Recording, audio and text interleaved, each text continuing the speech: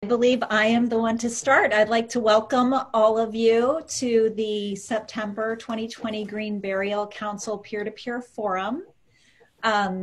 It's my first forum, so I'm excited to be here. I am a fairly new member of the Green Burial Council's board, Jane Black, and I'm in Portland, Oregon.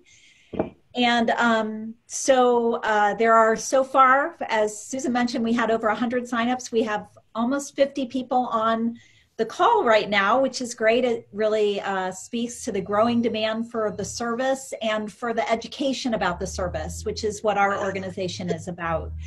I would like to do a shout out to those of you who were kind enough to donate to the organization when you made your reservation for the event tonight. We really appreciate it.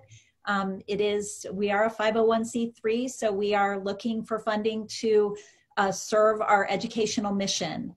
I did want to mention, as Anne said, that we are recording tonight, so you will be not live, but on our website later on, just so you know. And Anne introduced herself. She's listed as Edward Bixby on the screen, but she's really Ann Weston from North Carolina, and she is a former board member and volunteer and very dedicated advocate in North Carolina.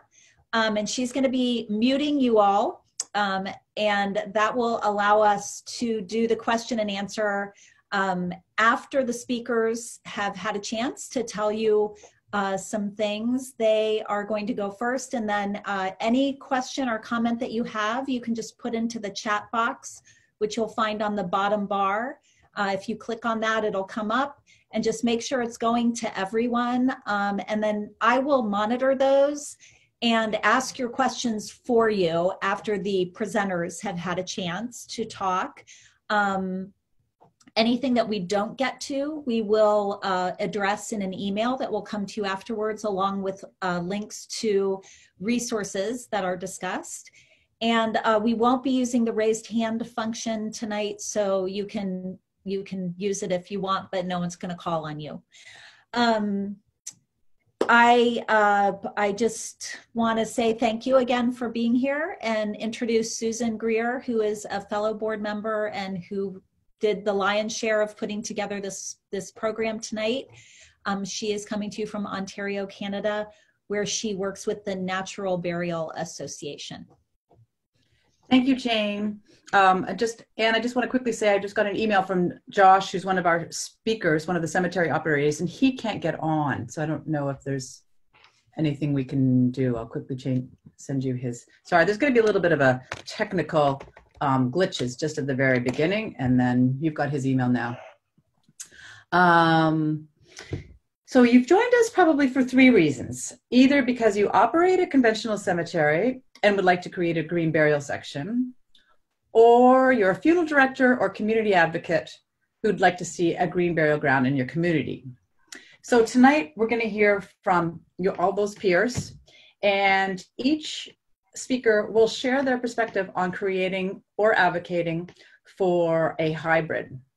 Our lineup of speakers includes 3 hybrid operators, that's if we can get Josh on, he's from Utah, followed by 2 funeral directors, and lastly, a green burial advocate.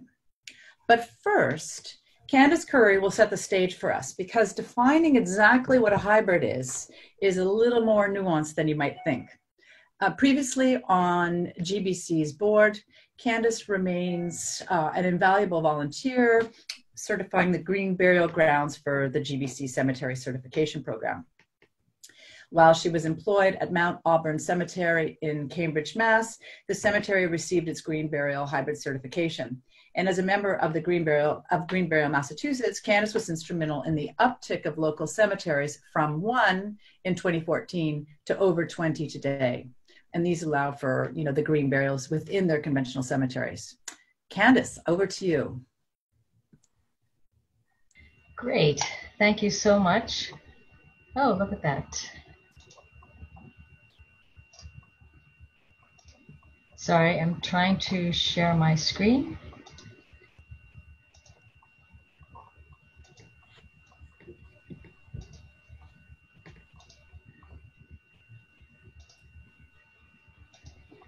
Sorry, Anne, we're not getting there. All right, let's try something else.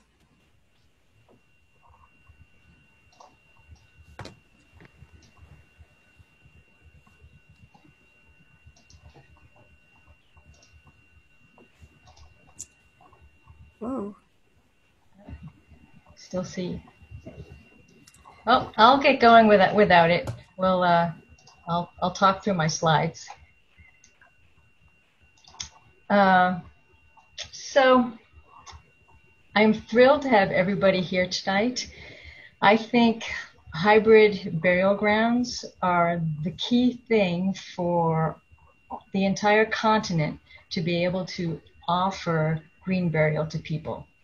It's what most people will have access to. So I think this is so fabulous that we had such a response to this peer-to-peer forum tonight.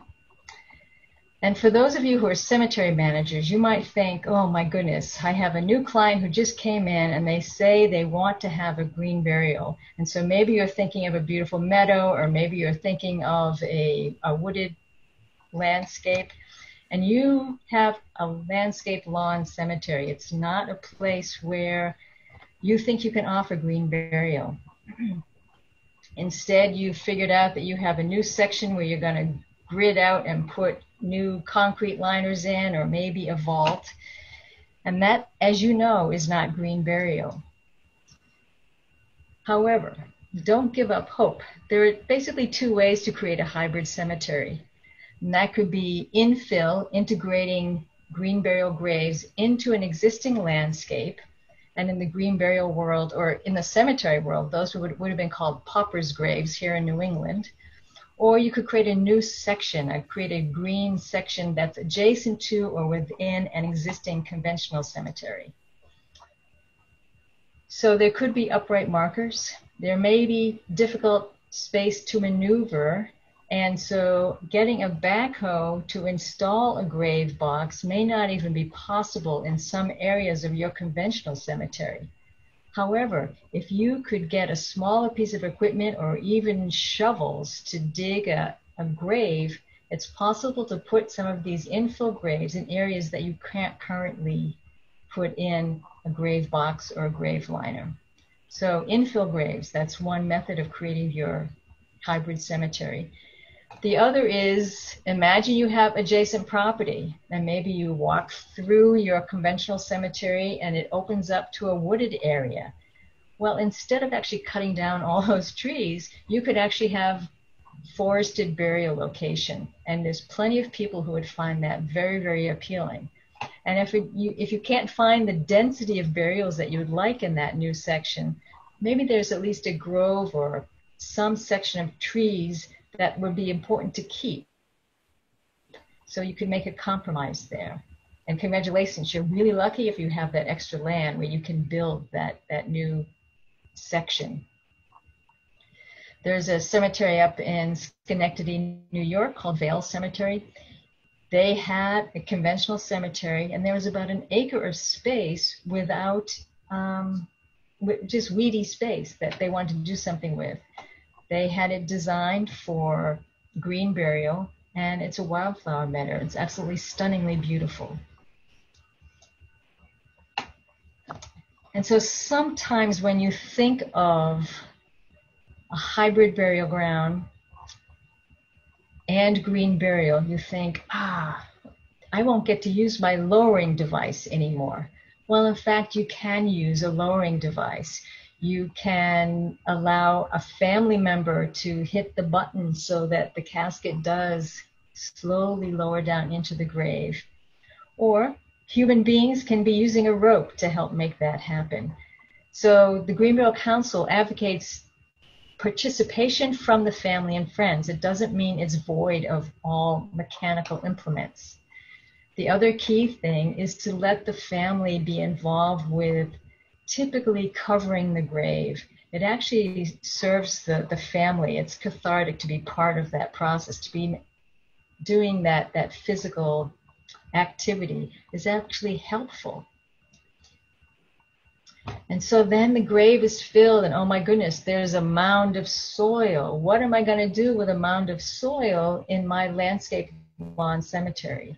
Well, you don't have to have the mound of soil. There are cemeteries that use that so that as the body decomposes and the casket collapses, the soil, the mound of soil will also subside. But it's not a requirement to do a mounded grave within a green burial ground.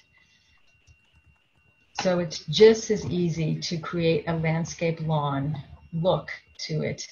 The key thing about it is that everything going into the grave is biodegradable. From the clothes the person is buried in, to perhaps the shroud they're wrapped in, to the soft pine box, or maybe the wicker casket that they're buried in. It's all biodegradable. We are all designed to decompose. That's what the green burial is about, letting us decompose naturally. And nothing toxic. There's no toxic embalming fluid. There's no grave liner or vault. And even inverted vault is not there.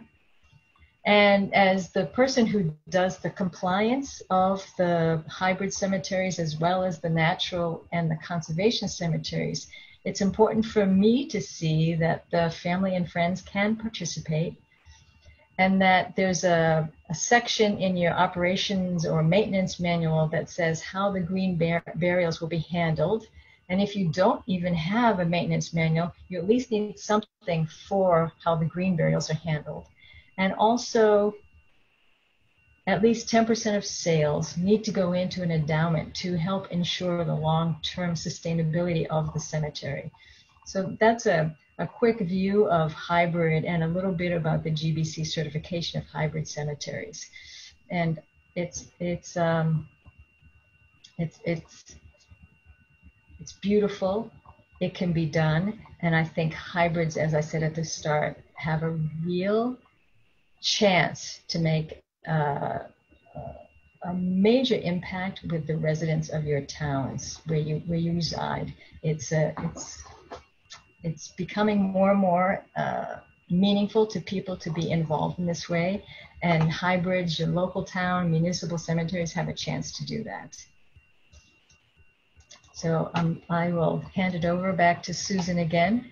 And thank you, Candace. It's true, we think of it as being something environmental, but the rituals that occur in natural burial that don't occur in the conventional burial are extraordinarily meaningful to the family. So thank you for bringing that up. Is Patrick with us? Patrick Healy? Are you out there? Yes, he is. It says Lori. Oh, it does. Okay. All right. Now we're going to hear from 3 different hybrid operators. The first one, Patrick Healy. Initially, my understanding is that Patrick was rather skeptical about green burial, but he is now one of its greatest advocates. He's the director of Greenmount Cemetery in Montpelier, Vermont, where he's been for over 30 years. As well, he's the president of the Vermont Cemetery Association and has served on the New England Cemetery Association. Patrick, over to you. Okay, great. Thank you for having this. So I'll give you a little background. As Susan said, I've been a director for 30 years of a conventional cemetery. Cemetery started 1853, and we could have been a green burial back then because they were just pine boxes planted, and the land had to be planted thickly with trees because the person that donated the money to buy the cemetery land wanted it planted thickly with trees, because in Vermont at that time there were no trees, very little trees, mostly sheep farms. So everything was cleared. So fast forward, we're also 7 miles from Barrie granite quarries, the granite, what they call the granite capital of the world. So we have a lot of monuments, and that was something that we always have to take into consideration when we're designing new sections. So when the green burial movement started, or when they started to change, they went to the or legislative changes to burial depth. And keep in mind, my cemetery is only 1 mile from the Capitol building, so I could easily go down and talk to the legislators and argue that this may not be a good idea. Wanted to know everything about it and got very little response from the people that were pushing through the burial depth. We as a cemetery association were concerned from everything from smells to animals digging it up. So we needed to know how it was done. We have a clay soil, and I did a lot of research on soils, and if you know, they do research around the world about bodies decomposing, not so much human, but pigs and stuff. And I found it in, I think it was Germany, that they were having issues of digging the bodies back up after 20 years. And what they were finding was what was called grave wax. And the body doesn't really decompose because of the clay soils. Well, we have clay soils. So we had to figure out, what do we use for a backfill? What are we doing? How do we do this? Is it really going to work? And I finally said, sure, let's give it a try. I had a commissioner on the board of directors, and her husband was a doctor, and he was dying, and they wanted a natural burial, but it was going to be in the conventional part of the cemetery. Wicker basket, we did it. At that time, the depth law was 5 feet, but they've now changed it to 3.5 feet. And we're about 3'10". We're almost to the next burial we will probably do at 3'6", but I wanted to see for myself that there were no problems with animals digging up and or smells. And I think we can probably do the 3'6" depth. What we're doing is we're backfilling with a mixture of sand and compost, because we have a lot of trees in the cemetery. We take our leaves and we make compost. So then we just got some sand in, and we're mixing that, and the whole grave shaft will be this sand compost mix. Hopefully it will help get the bodies to start to compost as fast as possible. Our other concern was wintertime. What do you do in the wintertime? Now, we get enough snow so the ground really doesn't freeze where their snow is. But as soon as you take the snow off, the ground's going to freeze. And my concern was, if you put the body in at 3.5 feet, is it going to be frozen solid for a couple months until springtime?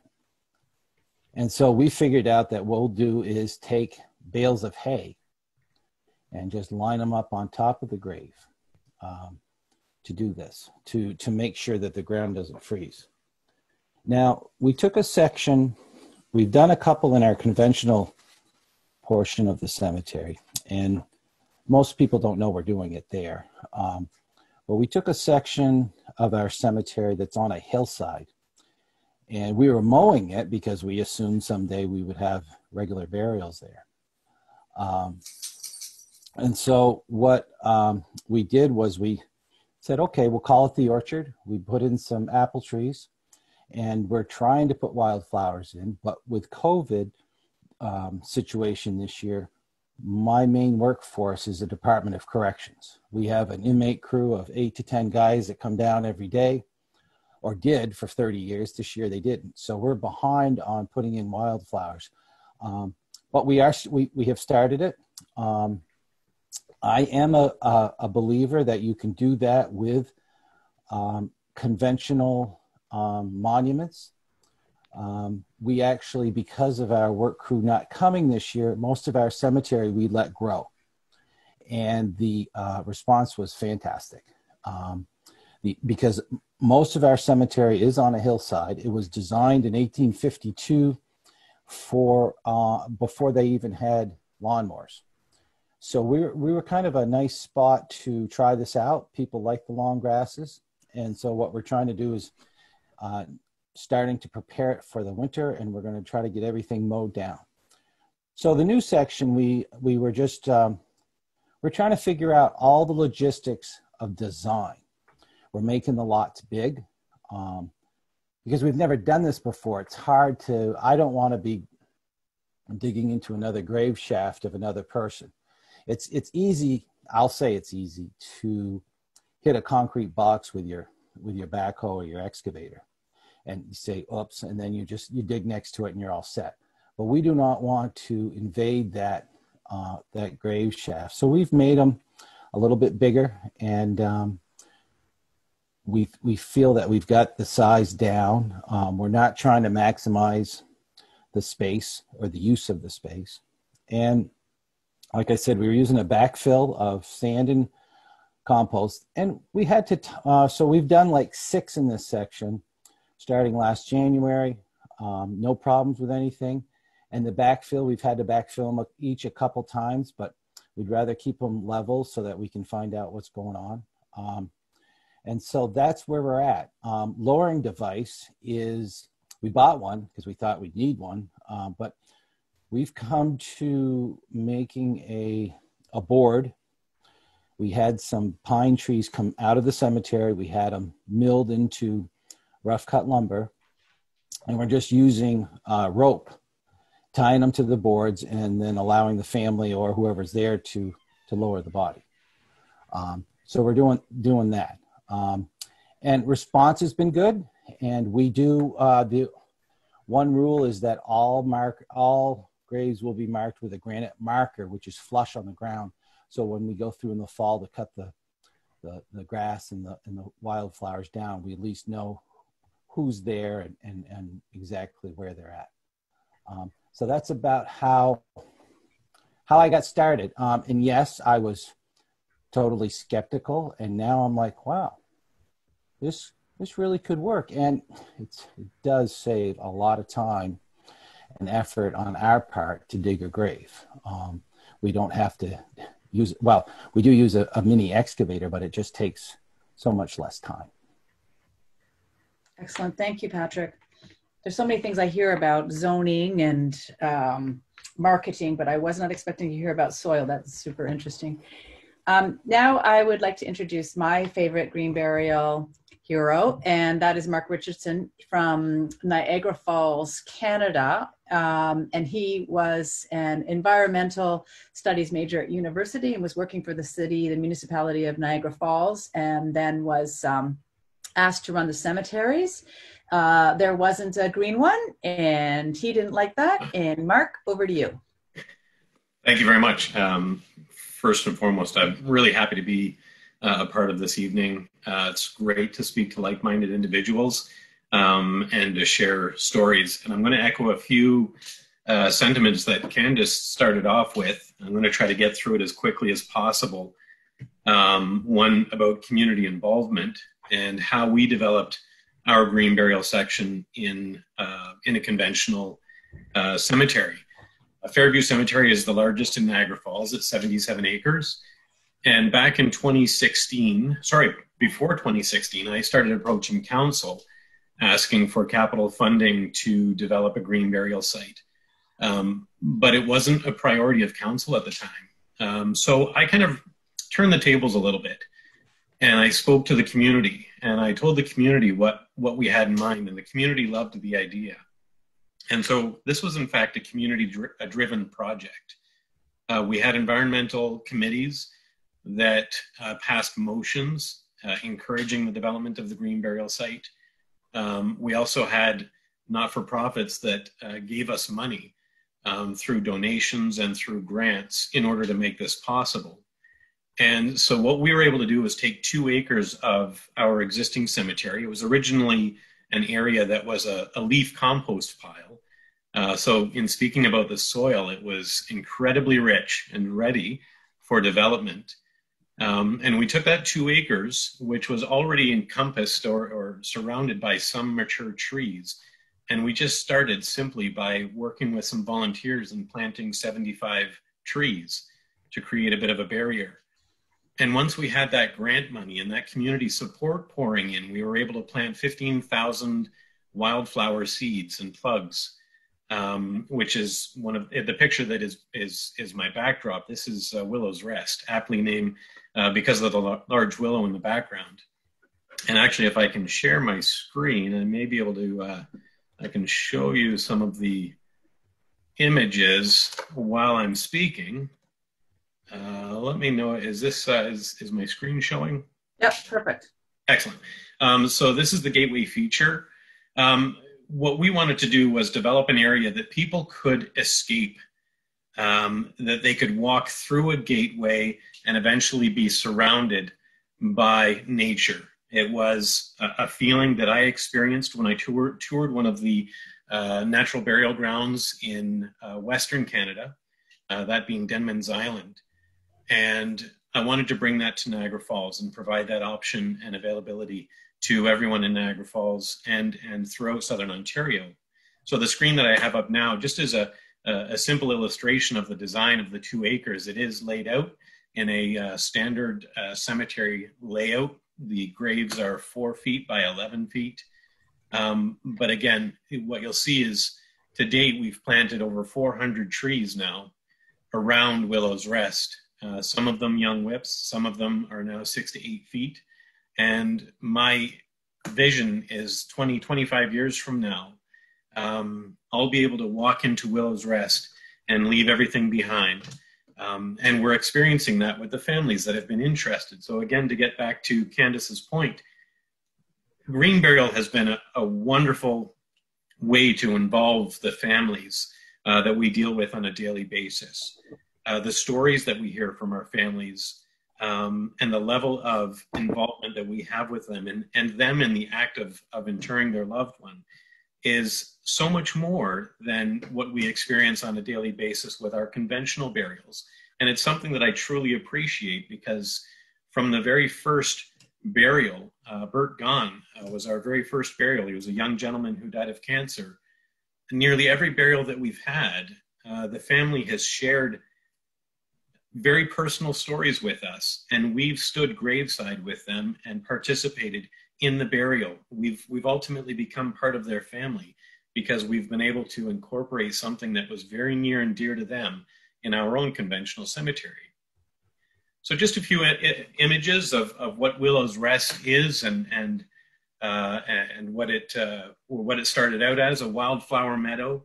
But of course, over time, each native species that was planted takes its turn pushing through and enjoying the benefits of the lush soils. I want to get to community involvement. Willow's Rest has not only transformed our conventional cemetery in that it provides a 2-acre natural habitat and an absolutely stunning area for people to sit and reflect on life, but it's also drawn the community into a cemetery in ways that I never imagined. We now have school groups that tour our cemetery and stop at Willow's Rest. They'll seed bomb the section. We'll work with students from elementary schools, teaching them about the benefit of native plant species and pollinators. So we also take the opportunity to teach them about birds and bees, birds and the bees, and butterflies. And they walk away from cemeteries with such a different feeling and a different appreciation than I ever had as a child growing up. Cemeteries historically were, off limits, but now we're opening our gates. We're bringing members of the community in, nature clubs, bird watchers, kids that want to learn about native gardens. We're seeing large groups coming through the cemetery to enjoy the beauty and the benefits of Willow's Rest. And this is one of the pictures at midsummer of the Rudbeckia in full bloom. So you can imagine, with 15,000 wildflower seeds and plugs planted, the growth of butterflies and the bee populations has been exponential. And so again, community involvement has been overwhelming. We had a group come to us, a beekeeping group, and they installed 3 beehives at the beginning of Willow's Rest. And shortly thereafter, the 3 beehives grew to 9 beehives, and then 16 beehives by the second year. And as of last year, we were actually generating about, I think it was about 100 jars of honey that we now turn around and sell, or we give a jar to the family that purchases a grave in Willow's Rest. And for anyone else, they can purchase a jar of this honey, and all proceeds of the honey created from the bees in our cemetery actually goes towards feeding programs. So again, the community involvement has been incredible. Here's a picture of the three beehives when they were first installed at the back end of Willow's Rest. And again, we have kids that are coming through Willow's Rest learning about bees and the importance of the pollinators. So I don't want to take too much time. What I'd like to stress, a point that Candace made, it's not always easy developing something, and I'll call it new, even though we know it's not new. Sometimes there are hurdles that we have to face, but when we have evenings such as this and we get the opportunity to speak to like-minded individuals, when you take an opportunity to start speaking to environmental groups and local groups that school groups or nature clubs, you'll find that the support for developing green burial sites is growing rapidly. I'll just quickly speak to our sales. When we first developed Willow's Rest, I anticipated that it would be 5 or 6 years of education before lots were truly sold. But as I mentioned, one of our very first burial, in fact, took place before Willow's Rest was even fully developed, because the gentleman was adamant that we develop a green burial site and he be the first interment. So on our memorial stone, we have large memorial stones in a centralized area. Bert's name is engraved there, and number 1 is beside his name because, like I said, he was adamant that he was going to be the first in. So I encourage everyone, community-wide, nationwide, countrywide, speak to the people that truly are impassioned by nature, and they will be the driving force behind the development of a hybrid green burial site or a standalone, which we hope to develop in the very near future. So again, I thank you very much for your time. No, that's a lot of information, and I've missed a lot that I'd love to say, but I'll leave it to the question period. Thanks, Mark. Don't go away. There will be questions and answers. Thank you. Yeah, testament to it being a sanctuary both for the living and the dead.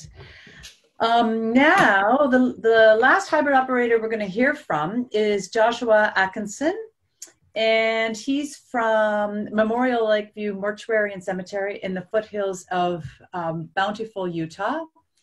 And rather than cut down the scrub oak native to the region, they created a hybrid in 2008. And he's, amongst other things, has some interesting marketing approach. So Joshua, over to you.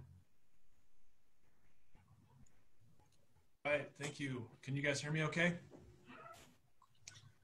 I'm Yeah. going to try to do a screen share here.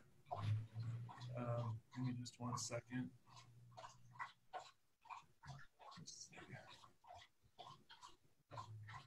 Hang on, sorry. Okay. Can you guys see that, the green burial at Lakeview Mortuary and Cemetery? Yep. Okay, perfect. You can make it full screen if you want to. Sorry? Make it full screen. Yeah, sorry, I'm not used to this. Don't worry, we're behind schedule, so just that we can still see it clearly. That's fine. Just go for it, Josh. Can you see that image okay? Oh, now we see your No, email. now we see your email. That was good before. Don't worry. Let's see. Sorry. This is the one I'm trying to get. All right. Okay, I'll just get started. So anyway, thank you for having me. It's a pleasure to join this group for the first time. As you mentioned, we are in the foothills of Bountiful, Utah. It's a beautiful community that we're in. I work for a company called Memorial Mortuaries and Cemeteries. Just a little bit about me. I've been in the business for about 13 years. Been on the pre-need side of the business for a long time. So I'm going to talk a little bit about marketing and how to promote your hybrid green cemetery or your green cemetery if it's a standalone location in that regard. We at Memorial Estates and Memorial Mortuaries and Cemeteries, we've been in the cemetery business since probably the early 1950s. We have 5 beautiful cemeteries, and we kind of foresaw the need to establish a green burial back in 2009. So we've been operating our hybrid green cemetery for a little over 10 years now. Some interesting things about, from our experience being in the green cemetery business is that initially it wasn't very well received, and mainly because we kind of imagined that some people weren't just used to the concept or maybe hadn't heard of it, or maybe weren't very educated about how the green burial process works and why it makes sense to a lot of people, and the lifestyle aspect of it. So from 2009 until 2011, we only experienced one burial. And it was a real slow start. We put out a lot of marketing effort, a lot of grassroots trade show style marketing, and had a lot of people show interest in it. But when it came down to actually performing a burial, families would oftentimes veer away from the green burial concept, mainly because it was something that was new, and maybe not acceptable to maybe other members of their family. And so, like I said, it took about a couple, 2 to 3 years to establish our first real official green burial in our green burial section of our cemetery. An interesting thing about that is from 2011 to 2017, so another 5 or so years, we only did another 3 burials and pre-sold 7 pre-need graves in that section. And then in the last 2-3 years, from 2018 until now, we've pre-sold 45 graves in that section, and then we've done another 7 burials. So it's really sort of taken off in terms of the popularity and the concept of green burial, aside from traditional burial in our cemetery. Just going to show sorry, I apologize if my screen share is not working the way I'm wanting it to. Wanted to share another image, just a Google image. It's not pulling up here. Sorry. I'm having difficulty. I'm sorry. We've taken a portion of our cemetery that has a lot of shrub oak and big tooth maple, and it was really an area that we didn't want to destroy that foliage and that shrub and ground foliage. So that's kind of the area that we decided to place our green cemetery in. When people walk into the forest part of the big tooth maple and the shrub oak, oftentimes you can tell just by the look on their face that they're a little unsure if they want to bury their loved one in this natural forested area compared to the beautifully manicured lawn right next door. And oftentimes it's a contemplation of whether or not they want to do it. And what we try to explain to them is, hey, this is a lifestyle choice, for your loved one and you and your family. This oftentimes isn't a cheaper option. Sometimes people think the green burial option is going to be a less expensive way to burial, when in fact it's not. As mentioned earlier, we do a lot of the things that were mentioned earlier, like hand dug graves. We don't allow heavy equipment to go into the area. Number one, to protect the foliage and the trees and such, but also to try to maintain and establish that true green burial in the area. Vaults are concrete burial vaults are not allowed. We require a standard kind of a wicker casket or a shroud of sorts for the deceased to be placed into. And so when it comes to part of our marketing strategy, what we found is in these grassroots events, the wicker casket has been a really interesting item or object to take to our grassroots events. We've taken all sorts of other items to display in our booth at many of the trade shows and things that we do, and none of those objects get as much attention as the wicker casket does. As many of you know, it looks sort of like a Moses basket. and is really unique and different from what people are used to seeing. And so it really draws a lot of attention to our booth that otherwise we would not have gotten that attention.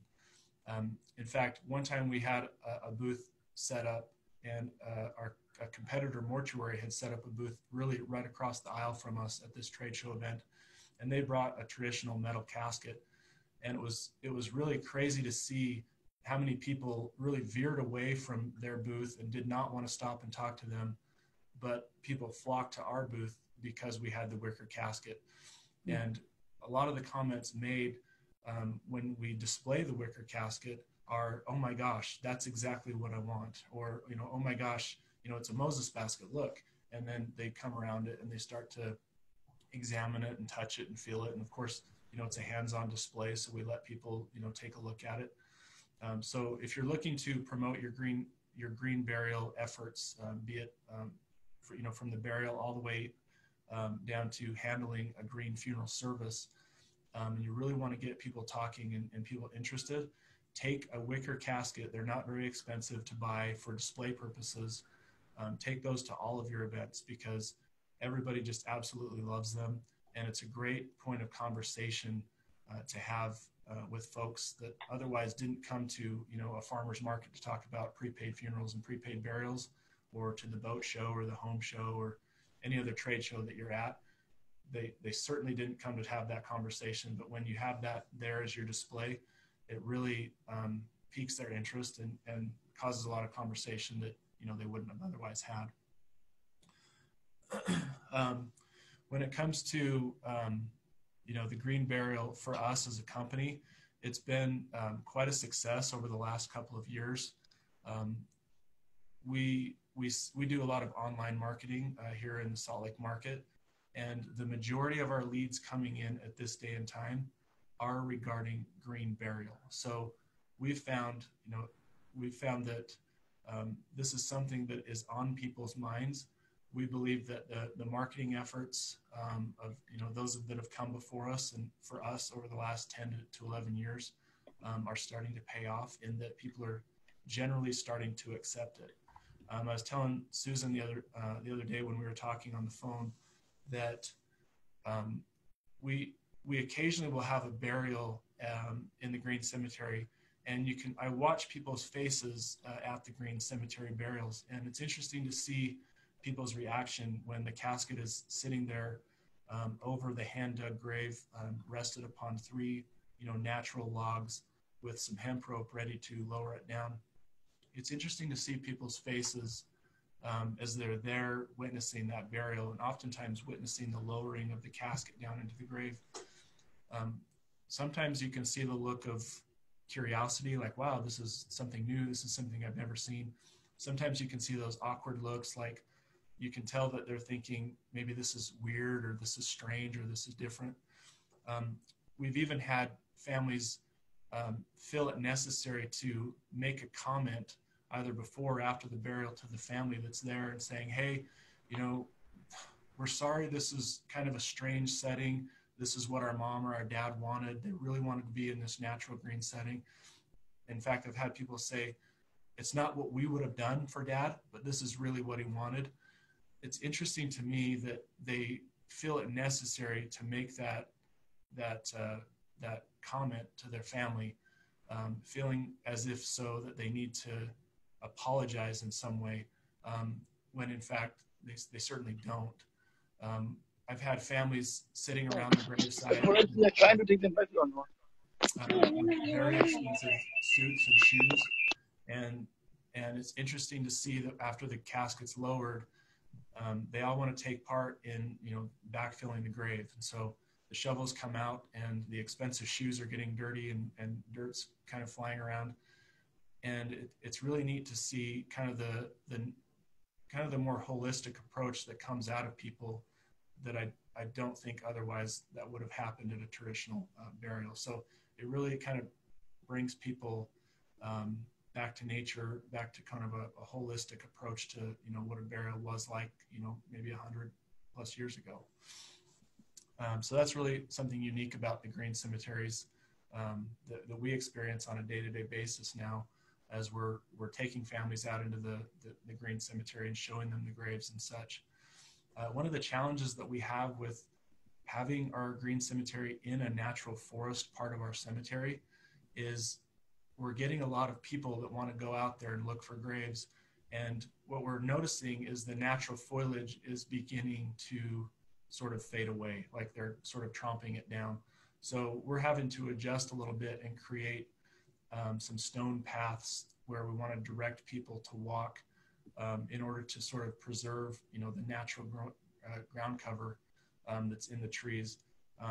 For many of you that have that sort of an establishment in your cemeteries, the low sunlight causes it, to be a little bit more difficult to grow ground cover. And so what you have, you don't want to lose.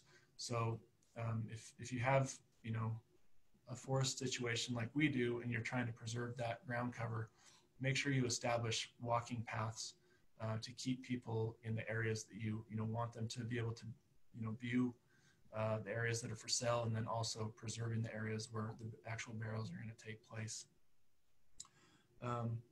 Josh, I think I'm going to have to cut you off Okay. now. No problem. I'm so sorry. Just so we get to the, hopefully that subject, whatever you were going to say, comes up in the Q&A, but we still have an advocate and 2 funeral directors.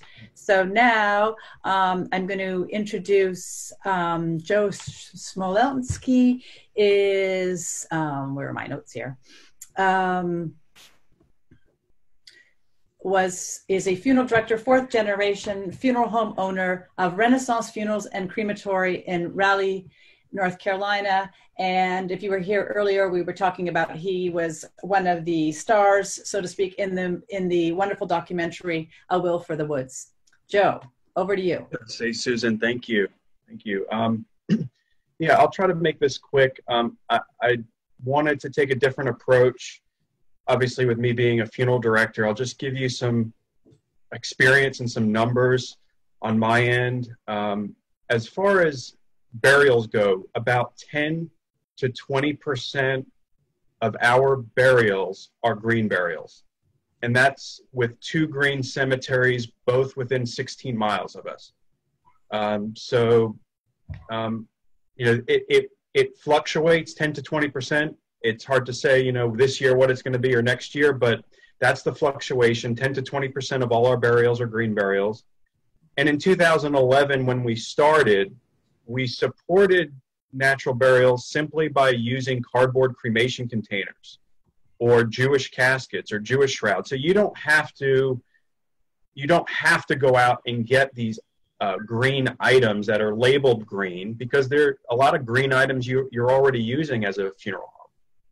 And having a cemetery local, a green cemetery, is really an advantage. I think what I noticed once we had one green cemetery and then we had another, and from the phone calls we get from outside our area, we're in Raleigh, so we have a tri-city area, and it's a medium-sized city. We get calls from up to 25 miles away in some cases, and about 90% of all of the folks that are interested in green burial are willing to travel within 25 miles. Outside of the 25-mile radius, it gets more difficult, I think, for people to balance the choice of green burial with the inconvenience of travel and distance. So those, though, that have a really strong belief about the environment or the green movement, they will make an effort to go even up to 50 miles. But beyond 50 miles, we don't see any activity. I do recall the days when we did not have any green cemeteries nearby. Funeral homes are just simply not going to support the movement because it's just out of sight, out of mind.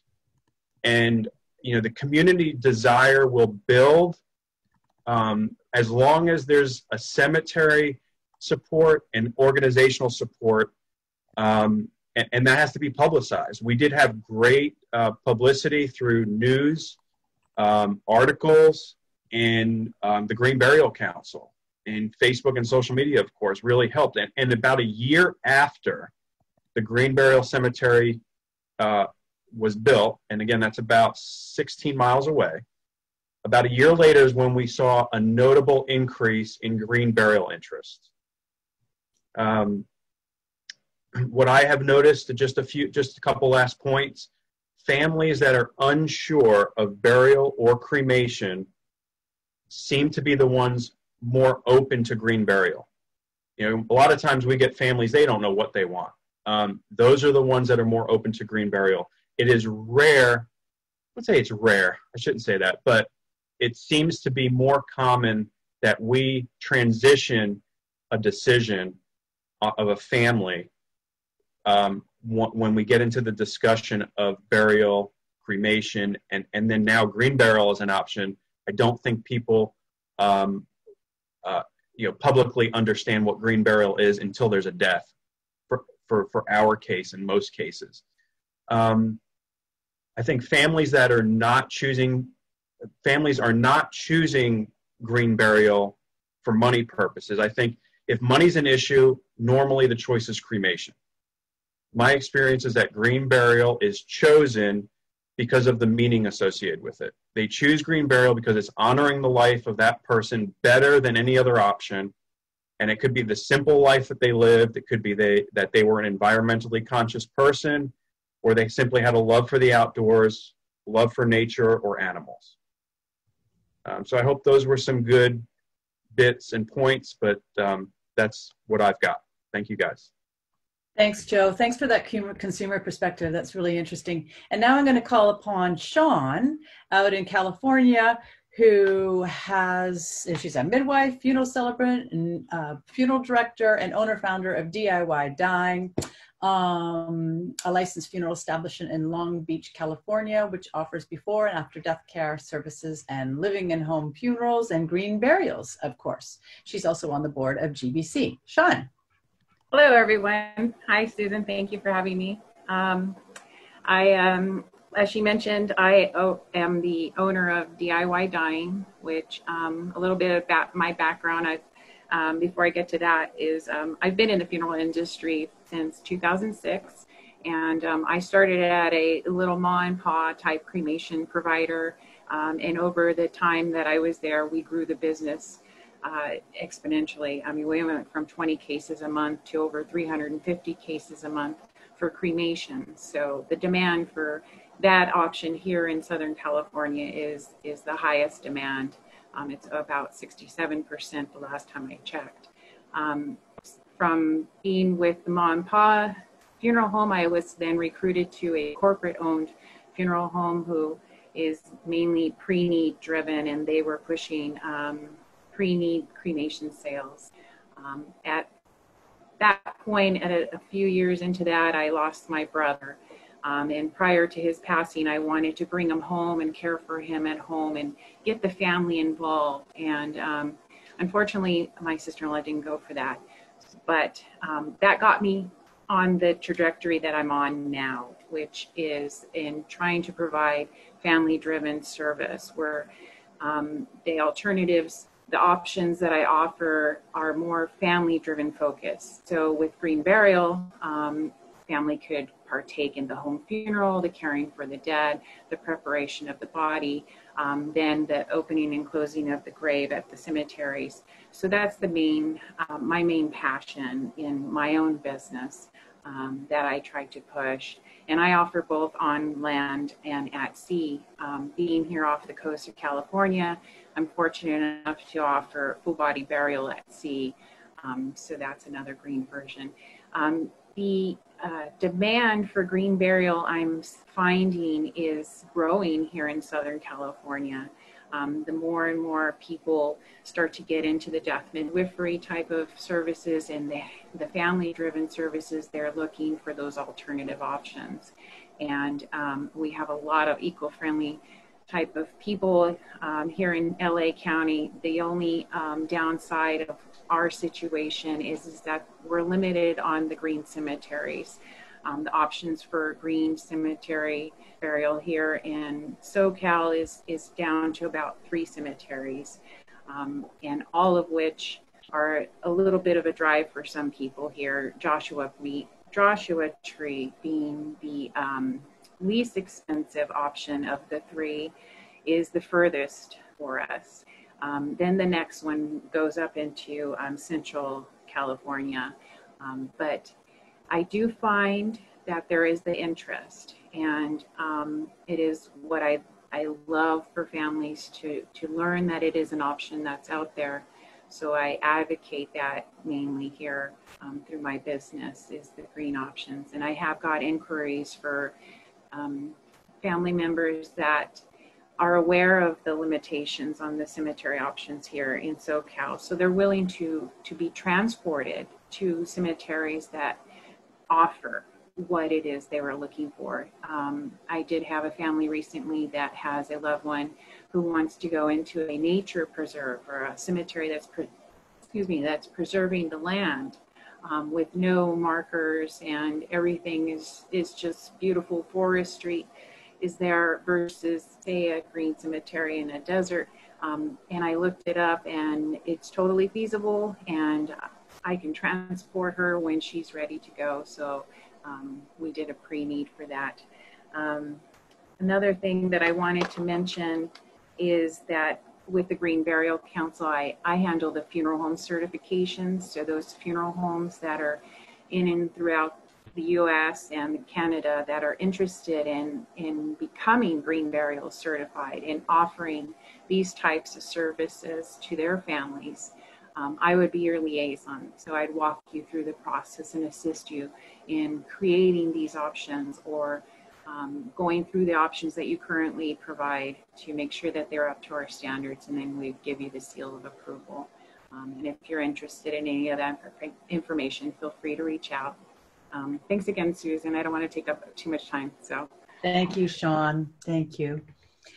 Now we're going to call upon an advocate out there promoting green burial in her area of Lebanon and New Hampshire.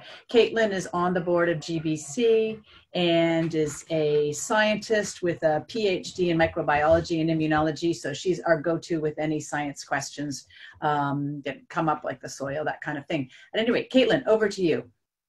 Thank you. Yeah, so I'm a Green Burial Council member as of just earlier this year, but I've been on the board of cemetery trustees for the city of Lebanon for 2 years now.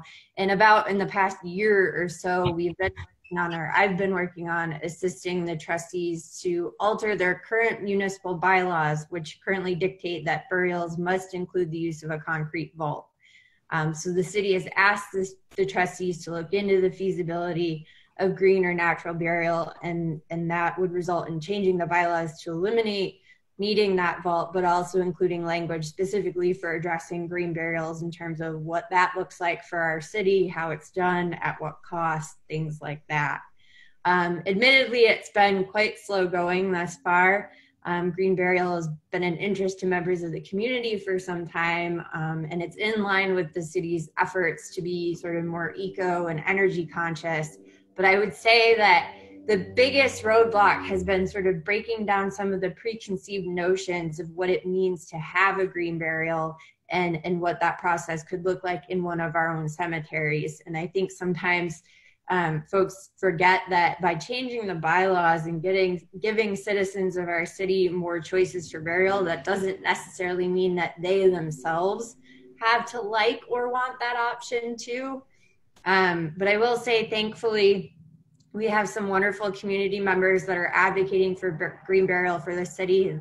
I've noticed some of them are on this call tonight, so thank you. They've been very supportive at trustee meetings and getting green burial to move forward.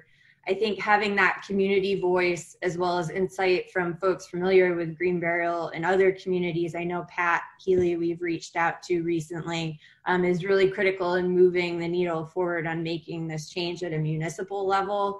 And I think another huge consideration in my particular situation, and probably also elsewhere, is meeting cemetery workers and concerned citizens where they are, and finding a way to form a hybrid cemetery with a green burial option that satisfies families as best as possible and also meets the needs of all these other parties that are involved. We also are lucky in that we have a deputy city manager that's been instrumental, particularly recently, in kind of reining in the board a little bit and getting the green burial discussion back on track. So overall, I'm hoping by the next time I get asked to talk on a peer-to-peer, I can tell you that we have successfully managed to get green burial in the bylaws for the city of Lebanon in Lebanon, New Hampshire. So fingers crossed. Thank you, Caitlin. Good point about how we can't assume that the people that we're advocating to are going to like it as much as we like the idea. Good. Now, so we had intended there to be a balance, sort of the speakers at the beginning and the Q&A at the end. I don't know if people are able to stay on for 10 more minutes, then we can at least field some of the questions if the speakers can stay on. But for those of you who have to go, I want to say thank you. Thank you for coming. Thank you to all the speakers. Thank you to the donors. And also, we hope to see you in October. There's the conference that you'll find on our website, and we will be following up with an email. But if everybody's okay, if they are free to stay for 10 more minutes, why don't we get at least some of the questions in? Sound like a plan?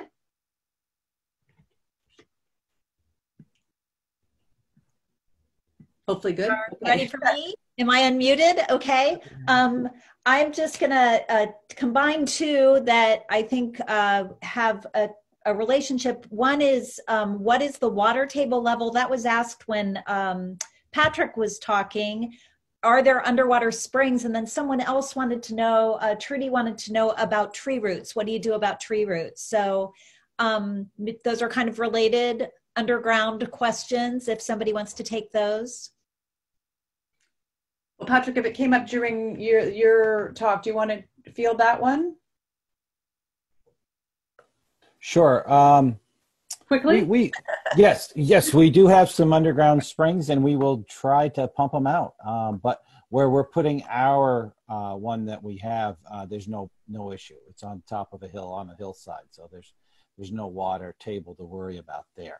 But we do have parts of the cemetery, if we decide to have green burials there, that we're going to have to try to figure out the water situation. And Josh, what about the tree roots? Yeah, the tree roots are very interesting. Most people want to be buried either right next to the root or actually underneath the root. So because of the hand-dug nature of the burial, our guys can actually get in there with shovels and partially dig under the root system. Not to cut any roots of the tree, as much as possible. But that's been a request of several people to partially place their remains underneath the tree so that, in essence, they can be one with the tree. So we totally embrace that as much as we can. And just let me also add regarding the tree roots, Mount Auburn Cemetery is also an arboretum in Cambridge, Massachusetts. So they're dealing with tree roots all the time. And they take a different approach. They will start to dig a grave, perhaps near a tree. And if it's a really large root, they may have to move the grave. But in some instances, they can actually make a clean cut. They bring the arborist in to say, hey, make a clean cut of this tree root, and let's just keep taking care of the tree. So even if you have tree roots, it does not mean you can't have a green burial. Thank you. So some of the questions are getting asked and answered in the chat, and we will send more information afterwards. But I just want to say there were a lot of comments for Mark about how absolutely beautiful the Niagara Falls Cemetery is, and appreciation for the bees and optimizing the land. Liz asked, though, are dogs allowed? There are apparently a lot of dog walkers in her city cemetery. So she wanted to know that from Mark. Yeah, it's a bit of a double-edged sword. So we do have our regulars who bring their dogs through the cemetery. I myself own a Great Dane, and he is regularly at the office with me. But we do have signs up because of the pet owners that don't clean up after their pets, that have caused a great deal of stress for the people visiting their loved ones, and they find droppings on their graves. So we recognize our regulars, and we don't enforce the rules strictly, but we do keep a close eye on the people who are not following the rules. And while you're up, there was another question. Glenn wanted to know what kind of green markers you offer. So the way Willows Rest is designed, there's a central circle with a memorial garden, and we have placed a large limestone. It's actually a limestone offcut to a quarry that provided some of the greatest limestone across Canada. It's now closed and it's being remediated, but all of their offcut pieces they provide to us. So rather than having individual memorialization, we have this centralized memorial circle, and the names of the loved ones are engraved on those pieces of limestone. Thank you. There were a number of questions about concern about the body freezing, and that's come up again now. And I think this was aimed for Patrick. Primarily, he was talking about the winter, although Niagara Falls, I'm sure you're dealing with that too. So I would say either one of you, if you could kind of speak to that. Our basic concern is that we just want to make sure that the process starts as soon as possible. And the decomposition process does start as soon as you die. So we don't want to lapse in time. I personally would say I don't want my grandmother in the hole frozen. I'd rather just have her decomposing the way she should be. And quickly, we've run into the issue, sorry, not we. We actually find opening graves in the winter easier than in the spring or fall, because it's a lot easier to crack open the earth when it's frozen than it is when it's saturated with water. We've had this conversation with a number of different communities in Ontario, certainly Northern Ontario. In fact, I'm seeing Jenny commenting about Haliburton. And we have identified ways, actually Patrick spoke about this, placing bales of hay over top of grave sites so that they can be opened. So it's something that we're working through with various communities that are asking how to open a grave in the winter. Another question, this one from Candace, to all three of the cemetery operators. Do you allow pets to be buried in the cemeteries also? I can speak to that. So we have a designated pet garden that is in a separate section. Okay.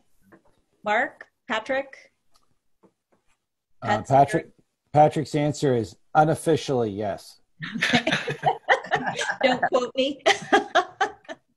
And along those lines, in Ontario, Canada, it is not legal to inter a pet in a cemetery.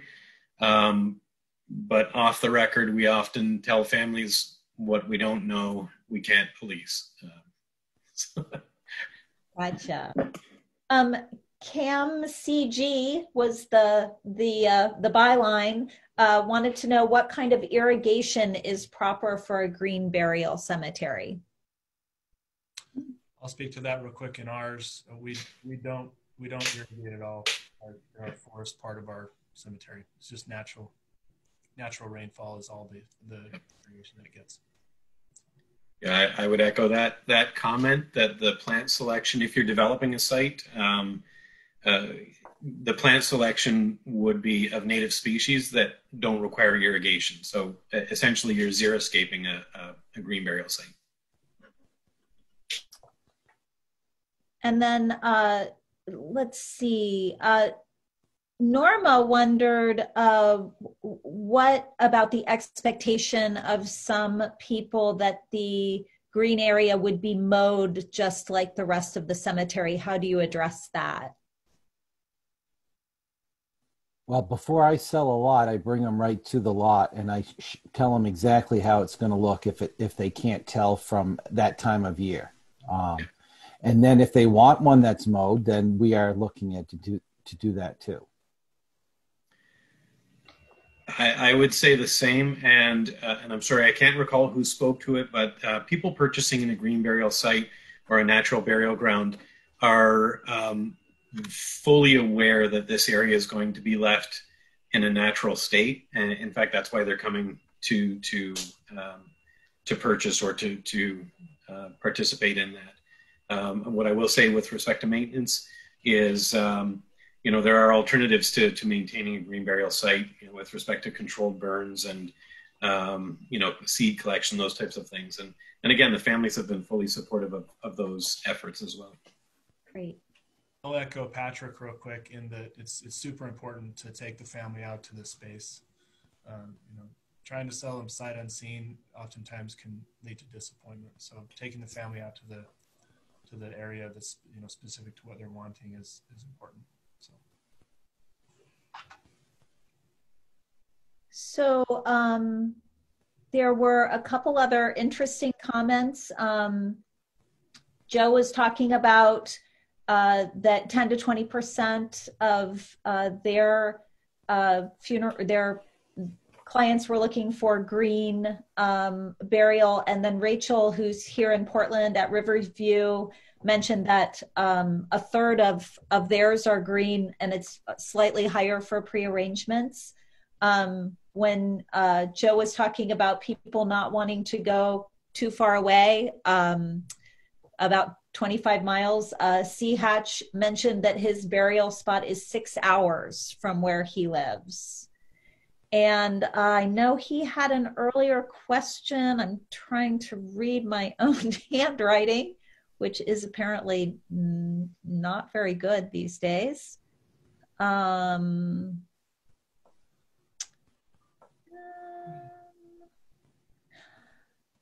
Let's see. Well, here's one from Mary. She was asking, how do you set interment procedures to ensure that there are no encroachments? And there was some further conversation around that on the chat, but if any of you want to address that.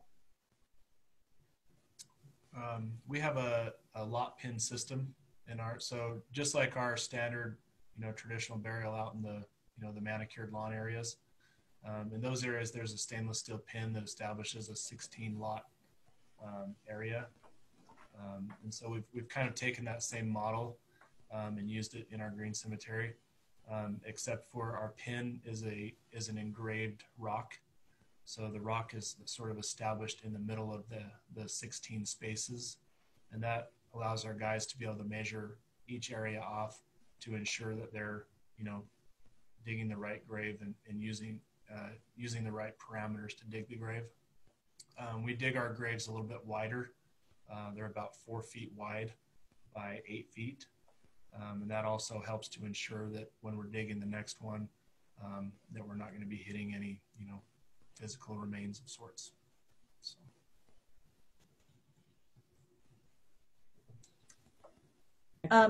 The question from C. Hatch was, are you getting requests for space for cremations in the green burial areas? Yes. Actually, we started a portion of our, we call it Woodland Gardens, 25 years ago, and it's for cremation. And in Vermont, our cremation rate is almost up to 65%. So we do have a spot for cremation in the woods, but we're also allowing them to be in our natural burial section. Okay. Lots more questions coming in. So much interest. Bridget, who is a mortuary science student, wondered what can future graduates expect for the industry in the future? It's a great question. Anybody want to take that one on? Joe? Sean? I would imagine that, again, total opinion here, but more in the way of renewing what our bodies are made to give back to nature. So green burial was an added form of disposition more recently, but what about composting, human composting, alkaline hydrolysis, or water cremation? Those are all some of the new and upcoming ways I think will develop. So that's what I would expect to see. I agree. I also want to say that the funeral industry is got to grow with this growth, and that families are wanting more hands-on type of services and don't want all the bells and whistles that most funeral homes sell. So as a graduate, as a mortuary science student, to know that the industry is changing and that we all need to change with it. Thanks, Sean. Jane, sorry. Go ahead. Speaking of adaptability, prior to COVID, we had purchased 5 large canopies to try to promote graveside burials services within our funeral home, and didn't see a lot of traction in the use of those, except for when COVID hit. We now had a solution to being able to provide services outdoors in a large capacity to many families that we wouldn't have been able to do so if we hadn't have made that adaptation prior to COVID. So I believe the funeral home industry is a little bit behind a little bit when it comes to technology and being up to speed on current things, but we are adapting and do have that capacity. So. Do we have time for one more, Susan? Sure, one more? Last question. Okay. So Kay Amaranth asks, are anyone's cemeteries affiliated with specific faith communities? She's curious about, she or he is curious about integration of conventional cemeteries and green burial. Well, we are looking at changing parts of the cemetery into the ability to have green burial. We also have a section with the local synagogue who would prefer not to use vaults, so we're looking at that. So we do have a connection with a faith. Thanks, Patrick. And I know the chair of GBC was saying the other day that at one of his cemeteries, a Muslim community purchased 300 plots right in a natural burial ground. So there are religious groups that are looking for this opportunity. If I can just throw a quick point in about that, we were speaking about community involvement, but we can also look at it from a religious aspect. There was a presentation in Northern Ontario hosted by the Muslim community, organized by the Catholic community. So two faiths came together to talk to us about green burials. So it's been a wonderful development there. Yeah. Thank you, everybody. Thank you so much. I'm sorry we took you over the I have a question. Oh. Could I ask one question? Sure you can. All right. As being a grave digger and in a conventional cemetery, it was a guy that said he had a natural burial. And the guy said, where at? And he said, such a cemetery. He said, well, I thought they required a vault. And he said, they do require vaults, but they told us at the vault company to leave the lid and carry the base, and they put the body on the ground, making ground contact, and flip the vault over as a dome cake plate and put it in there to meet the requirements where it could be buried in the conventional part where they had already purchased a grave plot. So I can speak to that a little bit. We don't allow it within the green burial standards. That's right. And that's because it's basically, it has a carbon footprint associated with that vault. It's not going to decompose in the ground. And the council sees that this is something that's not necessary to go into the ground. So that's why it doesn't meet the standards. But if that's the closest that your cemetery can get to doing a green burial, then do it. Provide for your customer as best you can. That's right. As being popular now, it wasn't popular at the time when the spouse had died and the other person wanted to go as a natural way to be buried beside of it. That's the way some people decide to be buried. But that wouldn't be, I understand what you said also about it not meeting the specifications of being a natural or green burial. Yeah, that's a good question to ask. Thank you for bringing it up. Thank you. Okay, thank you, everybody. We will Thank be you, following Susan. up with any Thank you, Susan. questions. Enjoy the rest of your evening. Take care. Bye.